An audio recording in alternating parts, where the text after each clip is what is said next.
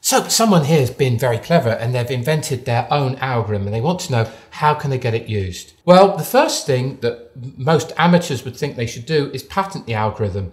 But it turns out in cryptography, if you patented the algorithm, that's a surefire way of not getting it used. Because cryptography is used to communicate between different entities, all entities have to have access to the algorithm. Therefore, for example, you could imagine Google wants to talk to Microsoft.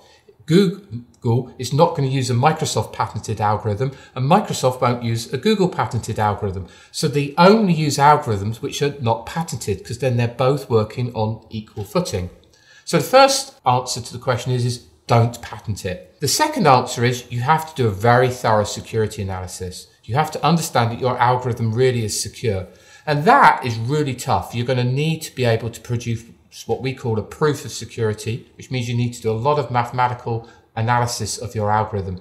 Just working out that you can't break it is not good enough because that's just you can't break it. If we deploy an algorithm, we're not just interested whether you can break it, we're interested whether a very large organization can break it or the cleverest minds on the planet can break it. So to do that, we have to prove that you can't break it. And so therefore we need a mathematical proof.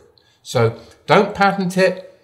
Find a good mathematician to provide a mathematical proof who understands cryptography. And third and foremost, you get it standardized. So that means that you go to a standards body, for example, the IETF, which looks after the internet, or the American standards body NIST, or ISO, the International Standards Body, and you get your algorithm standardized. So they're the three basic steps. And then you've got to be lucky that people actually want to use it, that it gives some benefit over existing algorithms and enough of a benefit that it's worth people changing what they're currently doing. We have a question on for what applications is secure MPC most done in practice?